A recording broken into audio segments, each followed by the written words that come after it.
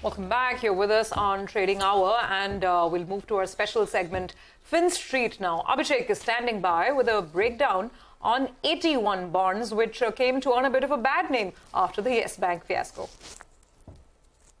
Well, additional Tier 1 bonds have been in focus with the recent issues seen with Credit Suisse, and also in India it has been in focus ever since Yes Bank got regulatory approval to write them down. So let's understand what is additional Tier 1 bonds and its importance in capitalization of financial services entities in India.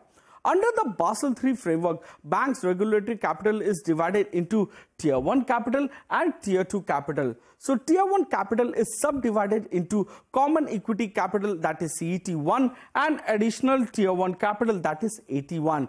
So equity capital is classified as CET1 ratio.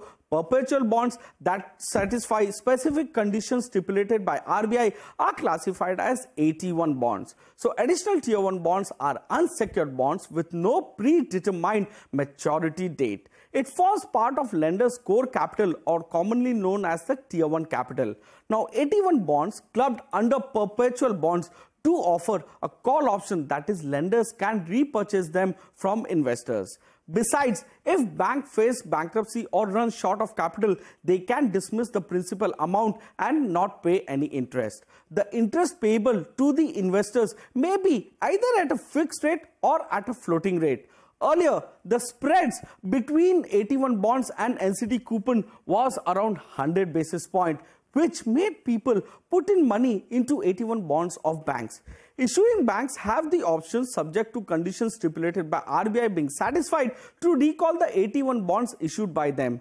However, while the banks are not compulsorily mandated to exercise such call option and have a discretion whether to redeem AT1s or not, the tacit understanding with investors is that the indicated call option will be exercised as scheduled. However, today, the spread between AT1 bond versus the yield in NCDs have narrowed down to, about 20-30 basis points only.